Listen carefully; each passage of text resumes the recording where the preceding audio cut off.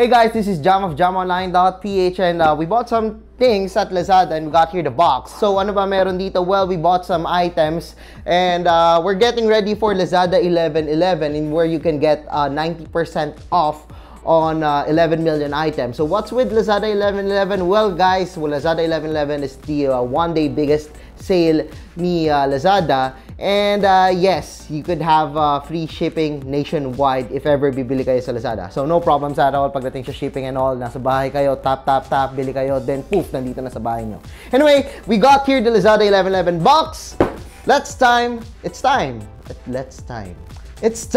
to unbox the items sa pinamili ko. Alright, first, we got here the OtterBox tumbler. So this is the OtterBox Elevation 10 tumbler. Ano ba meron dito? Well, guys, it doesn't have a processor, it doesn't have anything except that it's a tumbler. But we do got here a stainless steel with internal copper lining. Very social, guys. Sweat-resistant design. Sobrang social. And backed by OtterBox limited lifetime warranty. Oh my God, limited lifetime warranty siya. Pwede siyang basagin. Joke lang. Huwag niyo gagawin yan. Anyway, nandito yung OtterBox tumbler. Nakikita niyo naman ang ganda ng lining sa loob. Perfect siya sa mga, mahilig mag hot chocolate like me. Yan. So, ito. Perfect to sa mga katulad ko na laging gising sa gabi. And, gusto ko na ng hot chocolate. Guys, the right one for you. Yan. Elevation 10 tumbler. Next one is the Vegger power bank. I'm not sure if it's Vegger or whatever.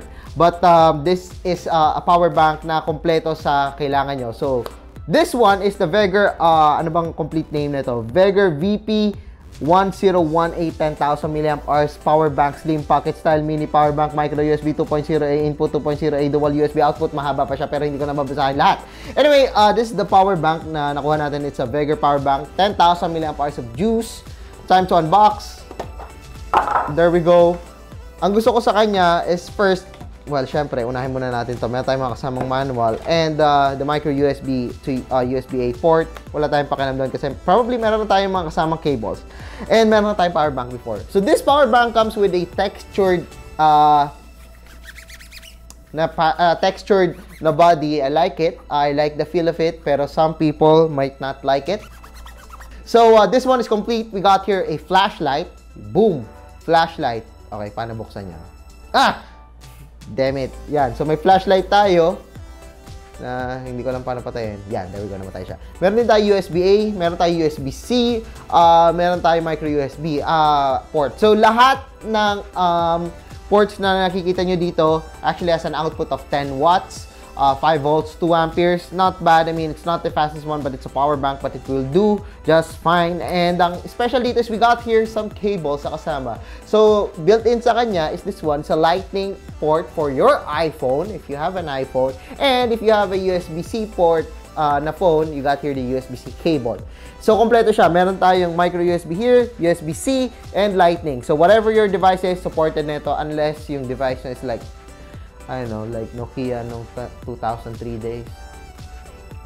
Our next one is actually yung mga tech haul, para social haul, na kinuha natin dito is actually para sa iPhone. So we got here the RAV Power Fast Charge Wireless Charging Pad.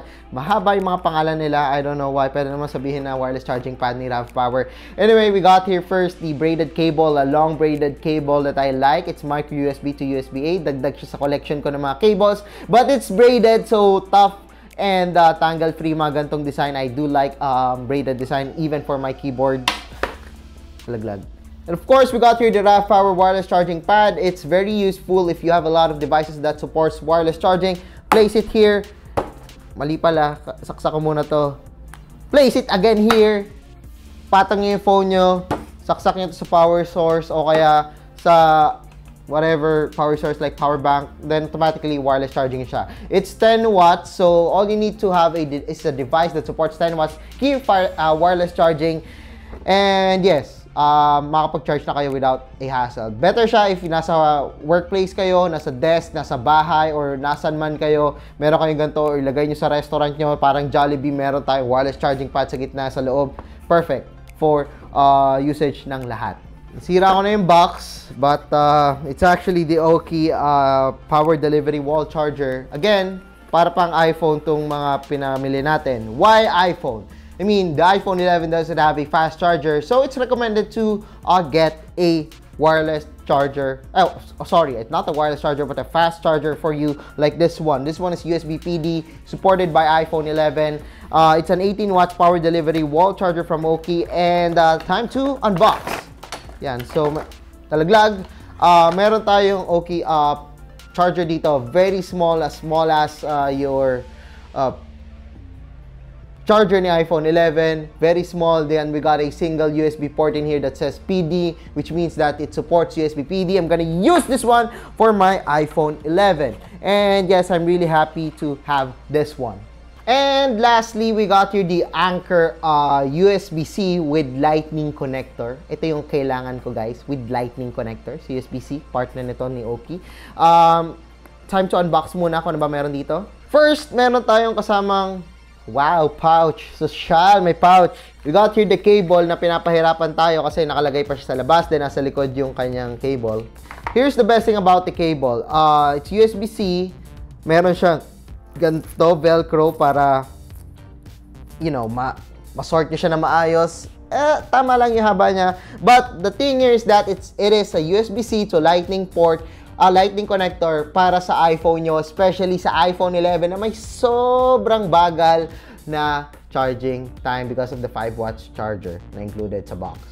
So, nandito na yung mga products na pinamili natin sa Lazada, and alamin natin mga presyo nila. Guys, this one, the Elevation 10 tumbler, is only 1,240. Perfect siya again sa mga katulad ko na gusto lagi ng hot chocolate. Mataba siya, but like me, but you know, it's perfect sa mga nasa desk. The RAV Power fast charge wireless charging pad is actually very cheap at 849 pesos. The USB PD charger that I really recommend sa mga iPhone 11 users is only 1,249 pesos. Wow, okay na siya for USB PD. You can use it with your other devices. This one, the Anchor cable, 795 pesos, and the Vegger power bank is actually cheap at 399 pesos. So you got everything that you need. So guys, I highly suggest that you add to cart the items sa gusto nyo bilhin sa Lazada. Yes, add to cart. Click that items, add to cart. Yan, para ready na kayo sa 11.11 sale. So guys, I think that's it for our unboxing of the Lazada 11.11 tech haul box natin. Mga pinamili natin. It's not that expensive. It's very cheap. Free shipping nationwide. Kakatok si kuya sa ano nyo. Ha, kuya, nandito na po yung delivery nyo. Wala na kayong gagawin. Hindi na kayo lalabas ng bahay. Darating na yung mga pinamili nyo. I suggest that you buy dito na sa 11.11 sale sa Lazada for Christmas para, you know, wala magkamerang problema. Ready na kayo for your Christmas needs and gifts. So I guess that's it for our unboxing. Maraming salamat sa panonood and see you guys again sa susunod na video.